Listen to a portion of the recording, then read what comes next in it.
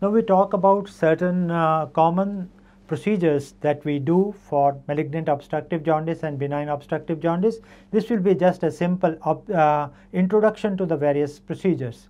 Now the Whipple's procedure is done for a lesion in the periampullary region or in the duodenum or in the pancreas or in the lower CBD. So whenever there is a lesion here, the procedure would be either Whipple's pancreaticoduodenectomy or pylorus preserving pancreaticoduodenectomy. Pyloric preserving pancreaticoduodenectomy is done by specialized people who have greater volume and is done for lesions which are generally periampullary.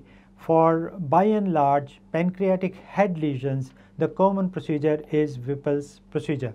And what all we do in Whipple's procedure? We do gastrectomy, and that gastrectomy would be generally partial gastrectomy. Then removal of the bile duct and the gallbladder, and we generally would be removing bile duct up to the level or leaving behind a stump of about 1 centimeter or 2. So that's the level at which this is divided, bile duct is divided, and then we remove the head of the pancreas and then proximal 15 centimeter of jejunum.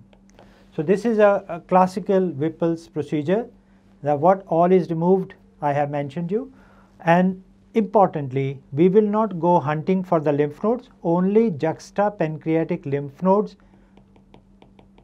would come with the specimen. If the lymph nodes are elsewhere, that is a contraindication for doing this procedure. Suffice it to say that by this time we have already assessed the resectability of the procedure, which I have detailed in my first part of the presentation. That's the kind of reconstruction that we do after Whipple's procedure, and that's a common way of doing. First, this is a divided jejunum that has been the divided end of the jejunum, end to side or side to side, depending on there are various ways of constructing this anastomosis. This is pancreatico-jejunal anastomosis. This could be a dunking anastomosis or a duct to duct anastomosis. And then this is a choledochojejunostomy here, where the bile duct is anastomosed about 15 to 20 centimeter from this, and then around depending upon the situation, generally about 25 to 40 centimeter downstream from the choledochojejunostomy, we do end to side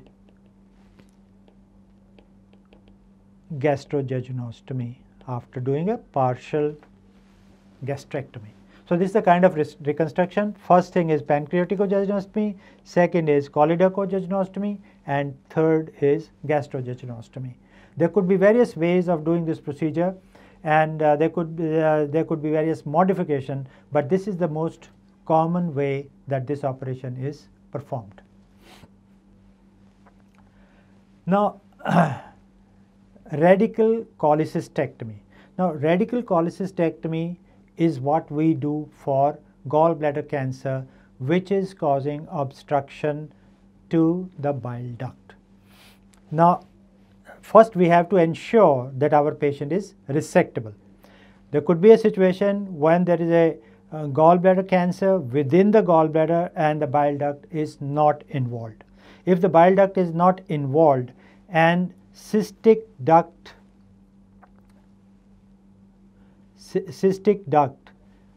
is uninvolved by extension of malignancy, then we don't have to do anything more than a radical cholecystectomy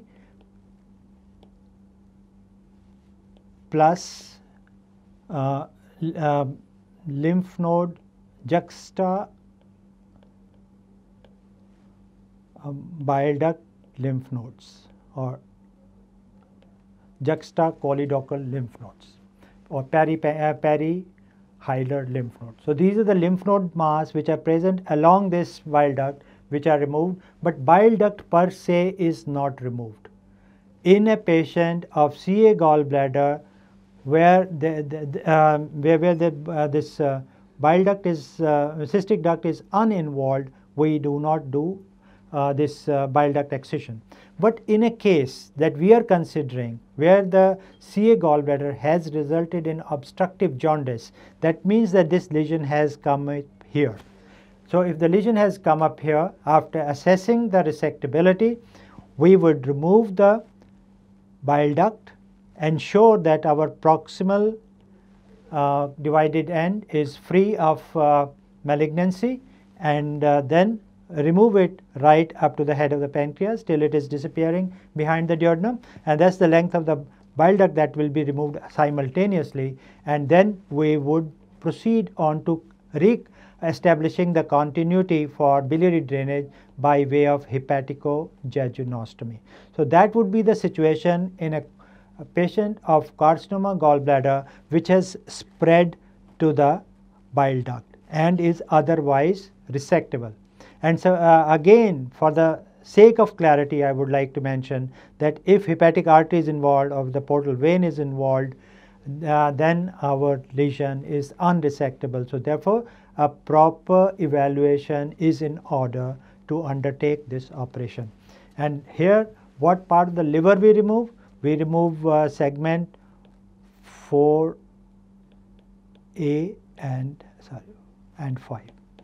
So these are the segments that we remove as part of the cholecystectomy, and that becomes radical cholecystectomy. With jaundice, it would be removal of the bile duct.